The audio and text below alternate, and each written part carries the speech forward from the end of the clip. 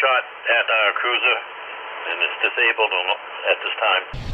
An intense manhunt for a gunman that shot at a Millis police officer inside his cruiser coming to an end, but not with the capture of a suspect. We have determined that the officer's story was fabricated. No idea why it was done or why he did it.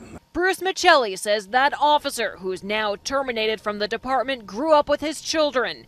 Millis police have not released the officer's name pending formal charges and will only say he's a part-time officer. But sources say he's Brian Johnson of Millis. Nervous and anxious. Michelli says that's how Johnson seemed Wednesday when he stopped by his house to talk about what had happened. I guess he usually stops and asks somebody on the side if they need help. I was going to ask him if they needed help, and all of a sudden he said he had 2 shots coming through his windshield.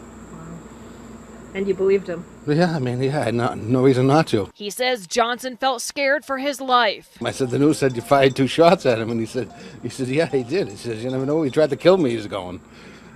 That's how he felt. I like the kid, just nice, like I said, a very nice family. Other neighbors say Johnson lives at this home with his parents and that they're nothing but nice. We've lived here for 19 years and just a really, really, really nice family. They're fabulous people. They've been wonderful neighbors, and I think people jump to conclusions very quickly. Police won't say if Johnson admitted to the alleged plot, but say ballistics evidence from Forest Road shows the shots weren't ever fired by a suspect and that there was never a gunman around town.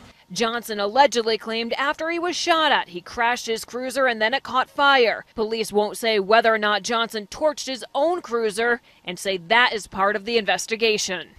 And no word at this point as to where Johnson is. He is not in custody at this point, and Millis police are not commenting on a motive for all of this, nor his prior job performance. Reporting from Millis, Massachusetts, I'm Catherine Sotnick, NECN.